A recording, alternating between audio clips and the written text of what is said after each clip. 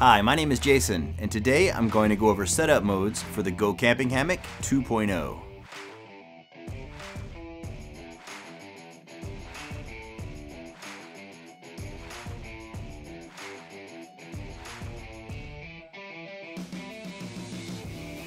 When you open the hammock for the first time, you'll notice that the ridgeline is factory installed to support the mosquito net. The ridgeline is the gray rope that runs from one end of the hammock to the other.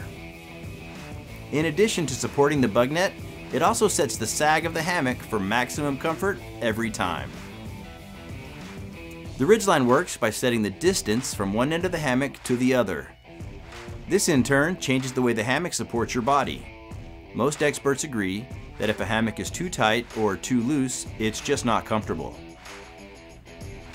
Hanging a hammock with the same amount of sag each time isn't easy without a structural ridgeline, so I recommend using one. To set up the hammock, clip the included carabiners to our quick link tree straps that are attached to sturdy supports. Or if you prefer, you can change the hammock suspension to our cinch buckle system. I'll put a link in the description to a tutorial on how to install cinch buckles. Net mode. Whenever the mosquito net is deployed, I recommend using the included stakes and elastic cords to pull out the bug net to create a large tent-like space inside the hammock. Use the included hooks to connect the elastic cords to the two mesh loops on each side of the net, and tie the other end of each cord to a stake and drive it into the ground.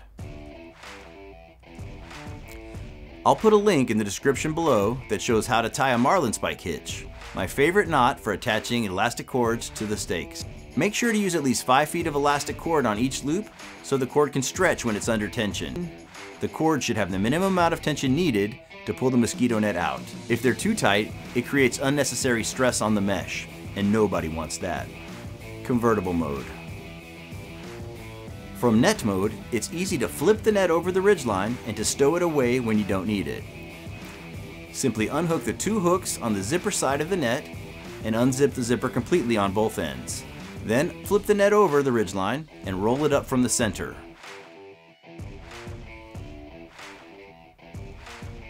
Use the 3 sets of hooks and elastic loops to secure the net. You can leave the 2 elastic cords staked out on the net side of the hammock, or you can disconnect them if you prefer. When the net is stowed away, it's important to enter and exit the hammock from the zipper side. Entering and exiting from the wrong side can damage the net, so please don't do that. Netless mode.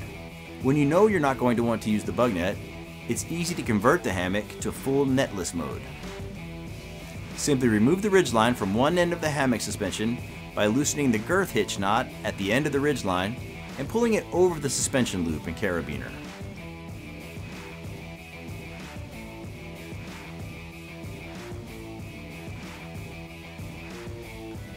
Now on the other end of the hammock, pull the ridgeline through the grommets so the whole ridgeline is outside the net.